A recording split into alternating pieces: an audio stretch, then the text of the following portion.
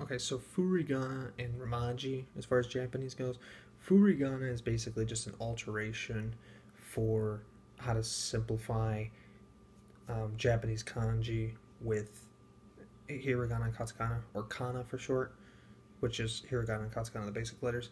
So that way it's easier to identify what the kanji itself is, because, maybe not everybody, can be able to read them all. Sometimes you'll play games and they'll have like the kanji and then they'll have the letters written above them. That's the Furigana portion of it.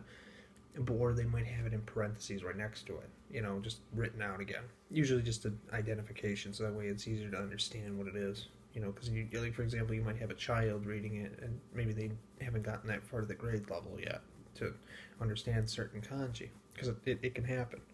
Kanji is like usually one of the last things you learn too when learning Japanese. And Romaji is basically just writing the symbols into English letters. And I recommend learning Romaji because sometimes things are written in Romaji rather than their symbol form. So while they have the same, you really just have to figure out what the words and letters are. But once you figure out like what the letters are and what they read as, you basically can figure out like what you're reading, So everything is spelled the same way. It's just in letter formation rather than symbol formation. So I would recommend learning both because it makes things a little bit easier. Especially if you know English, you'll be familiar with English letters. It might be spelled a little bit different, but once you get used to the Japanese setup of it, it's a lot easier than you think it is.